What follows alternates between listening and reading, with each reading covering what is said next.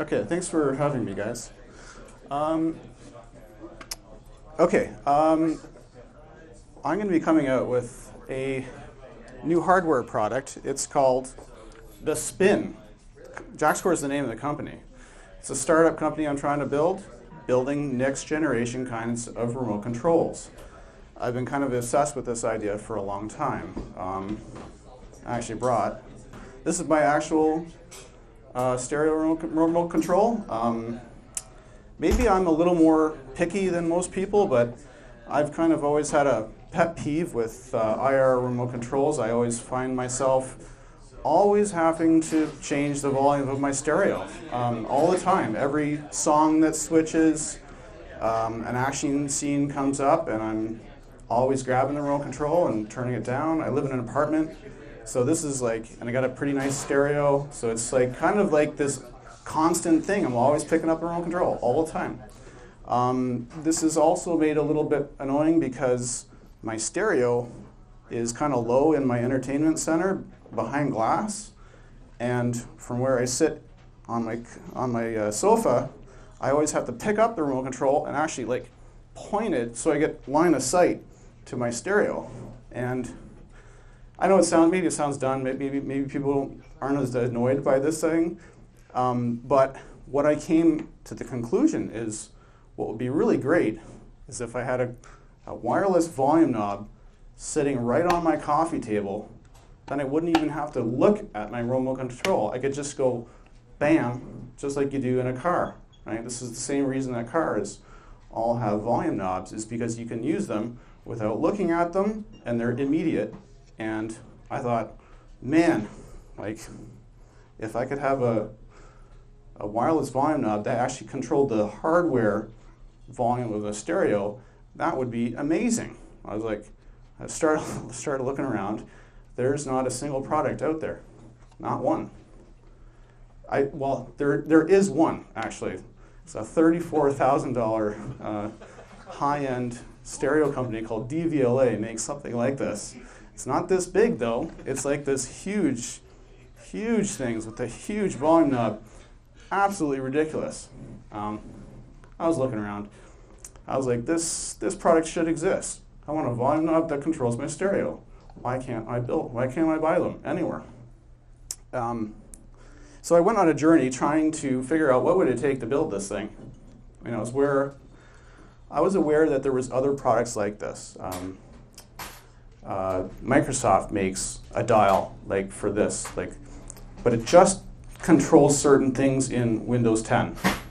There's a USB scroll wheel that works on Mac, but again, you can only just do a couple things. You can do just volume control of Mac. Other than that, there's really nothing out there. There's no universal remote control with a big metal scroll wheel like what I was thinking. And so I was like, this maybe could work. And I spent the time and learned how to build it. I didn't want to bring in my whole stereo and so you could see what it's actually like really controlling a big stereo. But I found the product. This thing was really good. Excuse me. It was really good for controlling other things other than my stereo. I wrote a very general purpose JavaScript library, and I found once I started learning how to write these little remote control scripts, I was like, there's something really cool going on here because I can do so many things with this. So I started writing all these, excuse me, I started writing all these other, what I call adapters, and I wrote one for Kodi, and that's what I'm going to be showing here. Your screen, I think. Yeah. Let me.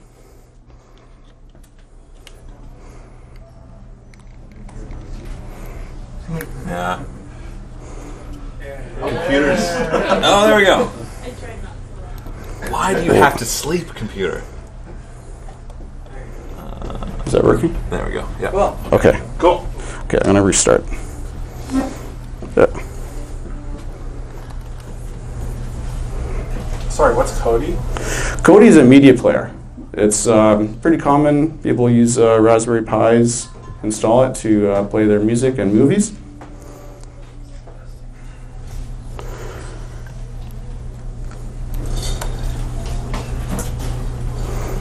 So you'll see the lights flashed on this thing, and then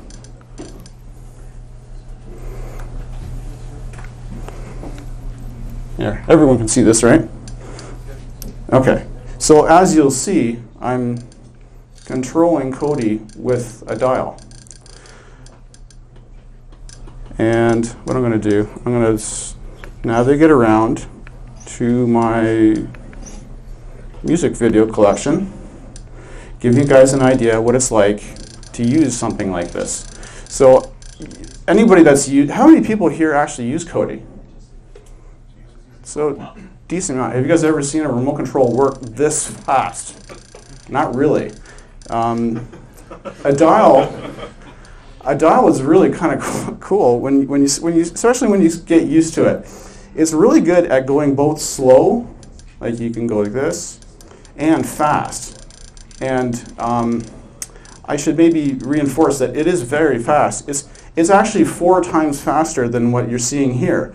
I actually had to slow it down by about 4-fold. So it's got a resolution of 32 pulses per revolution.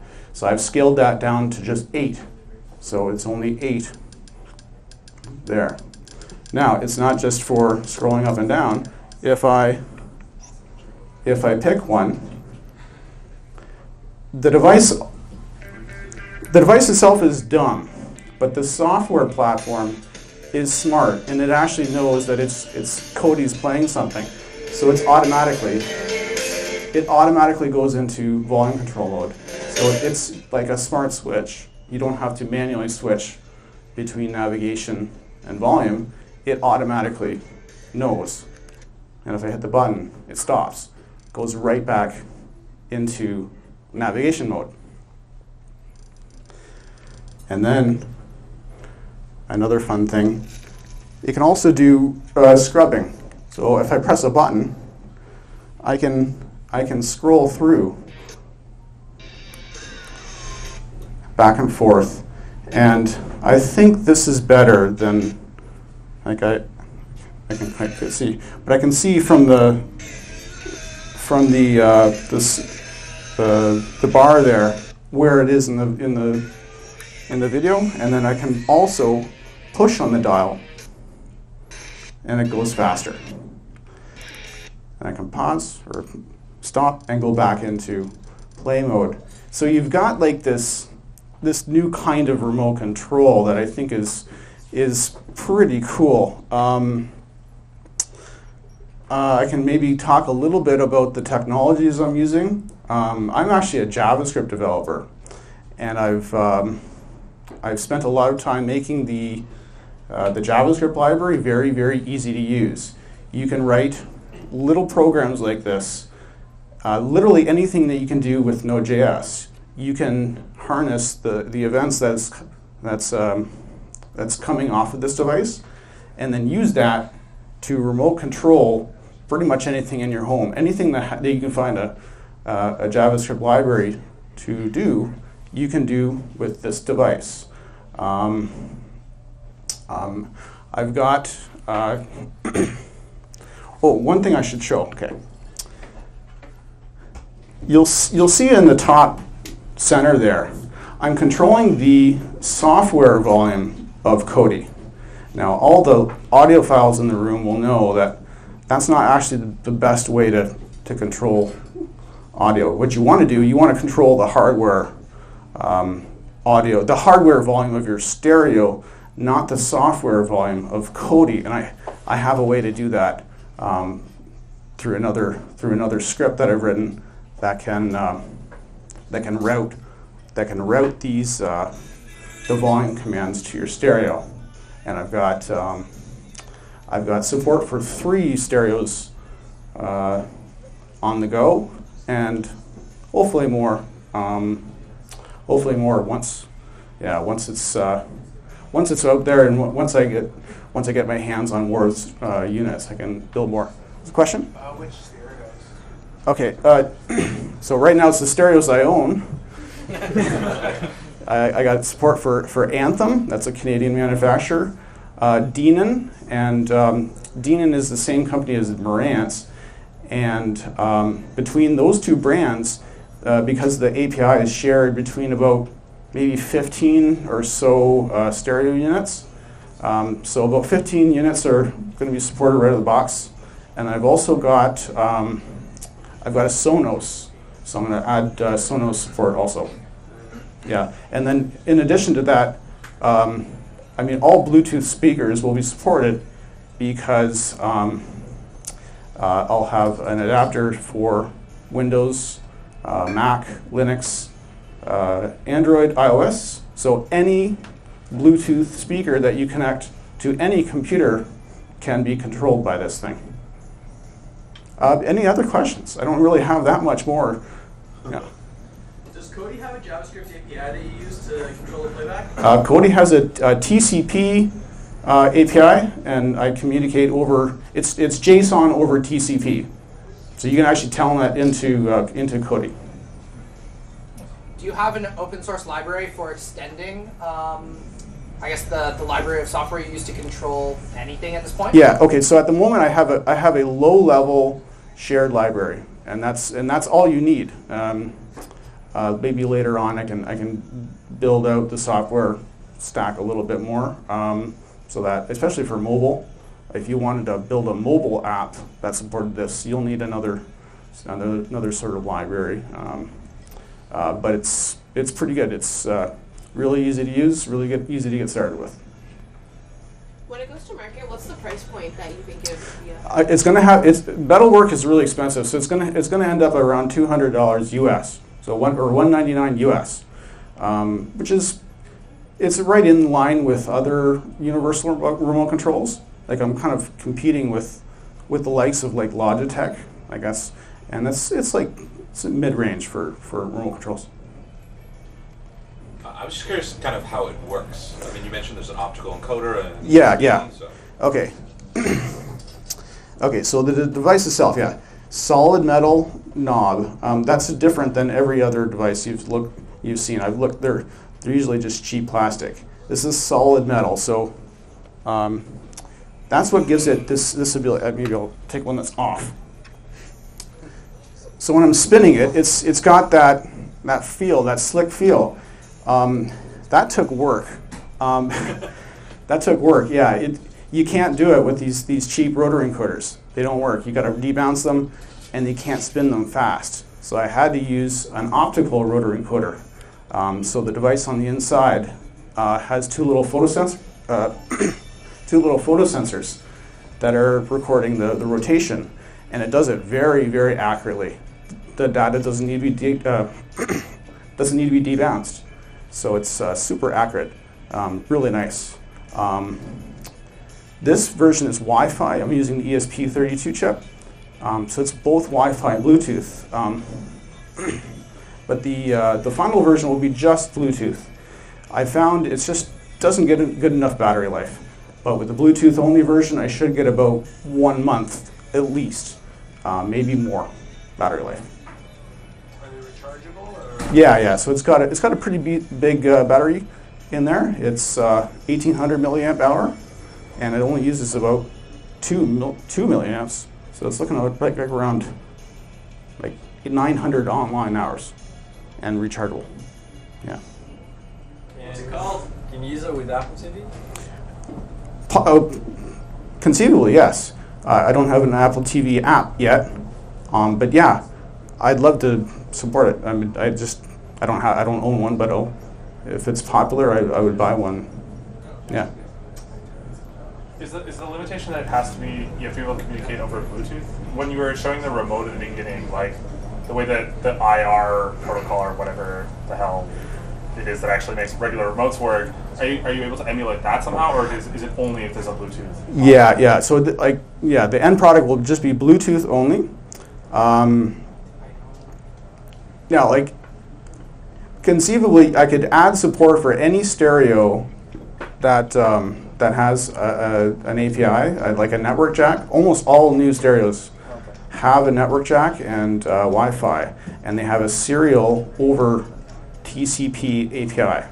And so that's what I did for Anthem and Denon.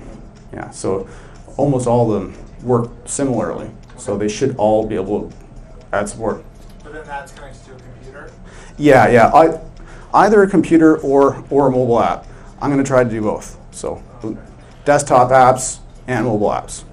And that will serve as the where the smarts live. And if it was Wi-Fi, you wouldn't be able to eliminate the computer? Or would it just work? I ended up, I thought about this a long time. You end up with the same problems. You have to pair it with something. Possibly, if I were to team up with like a stereo manufacturer, I could get support written at the firmware level and directly connect to some stereos. That is one area I'm looking at. Oh, talk to me on it. Sure. Yeah, there's a bunch of ways to do all this stuff. I came up with the ways that seem to work really well at home. Let's see what else. Yeah, I was hoping to have this thing for sale by Christmas, but it's amazing how long delays and lead times are. Yeah, I'm not going to get this done for another at least 3 months, but then hopefully start selling them in small quantities, and then maybe a Kickstarter. Yeah. How are you doing manufacturing? Yeah, that's a whole talk on itself. Yeah.